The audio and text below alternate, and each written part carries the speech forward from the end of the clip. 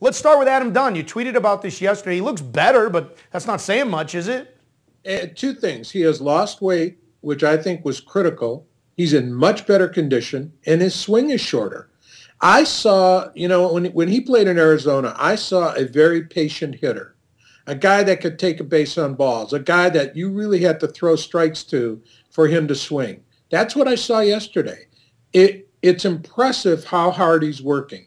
I am bringing him up on my draft list now because I like Adam Dunn as a hitter. I always have. On your show, Butch, last year, I said he would hit 50 home runs. Yes, you did. And that's what he should have hit. That's what he should have hit at that ballpark. Well, he's not going to ever hit 50 but again. Bernie, as a scout, you talk about the shorter swing, you talk about this, and it is spring training. He did change leagues. He had all kinds of problems. The thing that stuck out to me, tell me if I'm wrong, guys were pitching to him. The same Adam Dunn who made them pay in the National League, and by the way, had a selective enough eye to walk enough to offset all the strikeouts that he had from a fantasy perspective. They were challenging him right from the get-go, and he wasn't even catching up with the pitches last year. I think he was heavier. I think he was out of shape. I really do.